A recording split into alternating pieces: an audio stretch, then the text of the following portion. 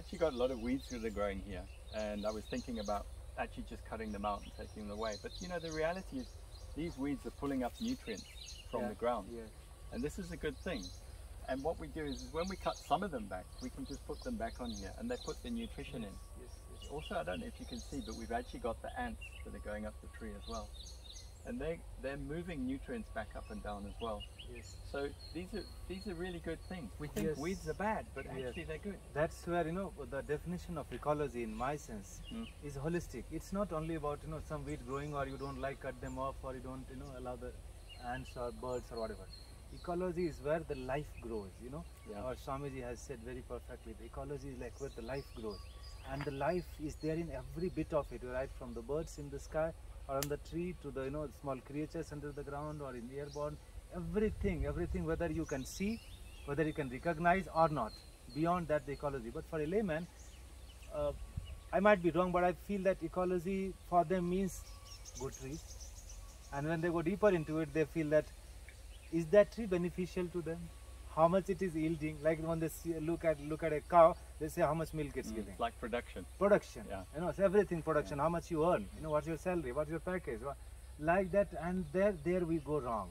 And that is where we find a kind of disconnect. If it is good for me, it should survive. If it is not, cut it off. And that is why today ecology has become the talk of the town. The imbalance of the ecology, not ecology. You know. By the way, guys, my name is Binay Kumar Singh. We are at the Art of Living International Center, the model permaculture farm, and our friend Jeremy from South Africa, and he has been here for 4 years nearly now.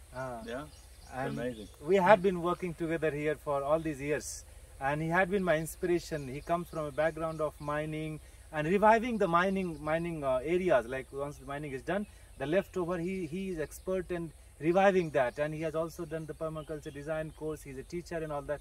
So when we come together, we unknowingly redefine that shloka which says Sanghe Shakti Kali Yuga. The group has the power in Kali Yuga, and we are the group of two.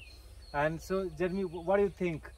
These kind of models, do they really cater to the problem that the world is talking today? You know, Binay, these are the permaculture centers are the life centers of the world. For a long time, I've thought that the only way we're going to provide enough food to our society is through technology, through industrial gardens, through vertical gardens, through in warehouse buildings. But the problem is the technology is costing so much. Two of the biggest operators in the world have just gone totally bust. In vertical farming. In vertical farming, indoor vertical farming. That's industry for you. And this is the serious thing. And then you've got all of that infrastructure that now becomes a waste. They don't know what to do with it. Whereas with permaculture, with these types of activities here, there is no waste. You actually use what we call waste in the conventional sense, and we put it back into the ground. We build the soil, we build the nutrition. You know, everything. We've lost about between 60 and 80% of the nutrition in all vegetables over the last 20 years has gone. And we take supplements to complement this. You know? That the dependency on the market, that's the market is good at, you know, making you dependent on everything. And you know, it has why the nutrition has decreased in the vegetables and fruits, because the porosity in the earth has also decreased. 50 years back it was 52.5%. Now it is 6%. At least in this country of India, and those other countries, Europe and other, where pesticides and chemical have been bombarded like anything, it must have gone even more down. So when the water is not able to drink the earth is not able to drink or suck the water, how will the plant survive on that? That is where machinery and technology, you know, comes in picture, and it fails miserably, you know. And that is where the United Nations had to write, you know, that the generation of farmers today in the world are the last generation. We are almost about to forget this art of growing, making this forest kind of thing, or growing some edible. It is going to slip out of our muscle memory, you know. What do you say? Binay, what strikes me is our industrial agricultural practices since the Green Revolution. What they're doing is they're damaging the soil to such an extent. There's no cohesion in the soil anymore. There's no glue factor there. And the scientists are telling us, and they're telling us with more and more evidence, that we've basically got between 60 and 90 years left of industrial soil to farm. Then it's gone. So you're right, there will be no farmers left because there'll be no farms. you think that's a solution statement for all those problem statements that the world is talking day and night, and we enjoy talking about problems, you know? We need to keep coming back to the things that are of real value for us. You know, the connection between the earth and the soil. For example, you can't perhaps see it, it's out of picture, but Binay always walks around barefoot because he's connecting with the energy of the soil.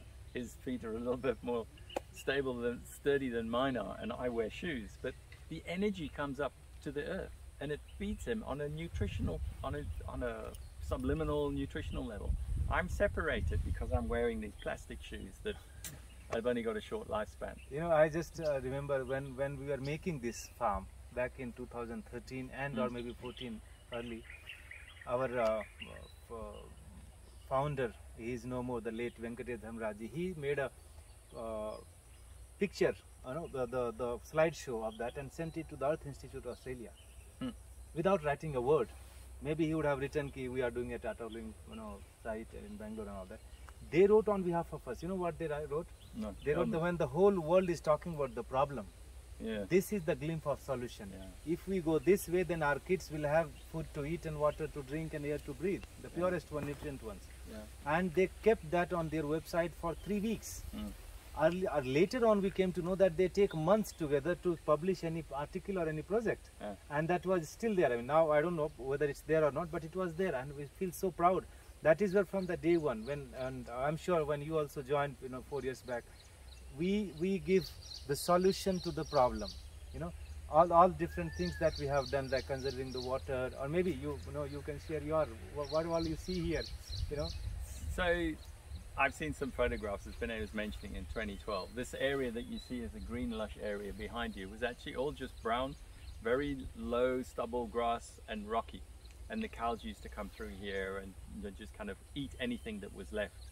And over these, what's it, 10, 15 years, 10 years now, totally converted it into a lovely, vibrant green ecosystem. And that's the difference. By just putting that little bit of effort, putting it back into our society, into our community, into our soil, into our people, putting the nutrition back in, as well as taking fruits and vegetables out of the system, we've actually gained so much more. So the question is where do you want to be? You know, do you want to build something, or do you just want to keep buying things in plastic from the shop? Because the plastic food from the shop's going to disappear because the soil's not going to be there. The prices are going to go up. Whereas this, it's much more nutritional. It's got a better nutritional density, and we don't have, and it improves your health too because you're eating quality product. You're eating good basic food. That had been our main motto, you know, when we invite people to be here, you know, either through some courses or some internship. You know, we sensitize them, like, why is it necessary? Yeah. And then they get inspired and they get, or maybe scared, or I don't know what, but they end up putting their hand in the mud, getting the hand dirty at right place, you know. And that's why the series of trainings, you know, you have come for many trainings when we do that, you know. So that's where we think before it slips out of our muscle memory, let's learn it, catch it back. Yes, so let's be part of the solution and not the problem. We've all got thousands of problems, but this is an integrated solution. Yes, we'll have, you know, Jeremy, we have it in September, first week, a retreat of 9-day residential program. Lovely. I know, see who all the lucky ones join. Thank you. Be one of the lucky ones.